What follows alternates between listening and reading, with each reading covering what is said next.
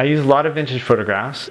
I use a lot of Polaroids. I use a lot of snapshots. I use a lot of slides. And then you start to see my gesture involved in it, because the mark making becomes, I can't recreate it. And I'm not that precise. I'm not a machine. And I think that's the nice thing about all this process is there is a humanity to it. There's a touch or a physicality to the person holding the camera, to the person standing in front of the camera, to the person painting the picture, to the decisions being made. My name is Matthew Schofield. I'm a painter. This is my studio.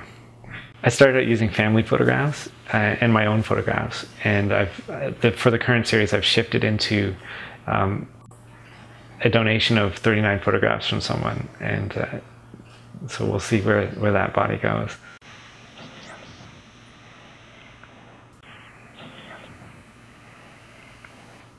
I think that the scale of my work has been a surprisingly positive thing for me. I do like paint to look like paint. I like gestures to be picked up. I like mark making to feel like it's monumental. So working small, a gesture like that becomes monumental. You can make small mistakes and they can look really good, and that picks up into a painting rather than just I should just show the photographs. But my interest is more gestural and mark making and actually making something look meaty even though it's tiny.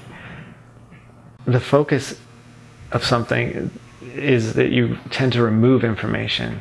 I think that no matter how much I try to control a mark, it's not going to be exactly as the object it was. So a photograph of a family becomes a photograph of anyone's family, ideally.